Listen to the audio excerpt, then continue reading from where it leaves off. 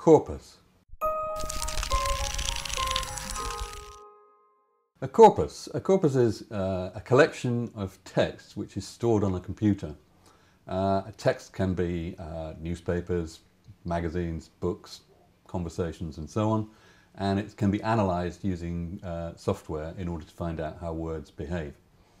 I'm Michael Rundle and I'm a lexicographer. The reason we use a corpus when we're writing dictionaries is that it gives you an opportunity to look at the way words are actually used in real situations where people are communicating with each other, whether you're reading a novel, whether you're in a conversation or whatever.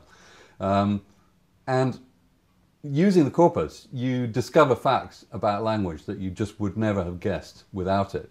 And that's a very big difference from the old days where lexicographers would essentially say, well, what does this word mean? Let me have a think about it. Let me think about everything I know about it, and then write their definition.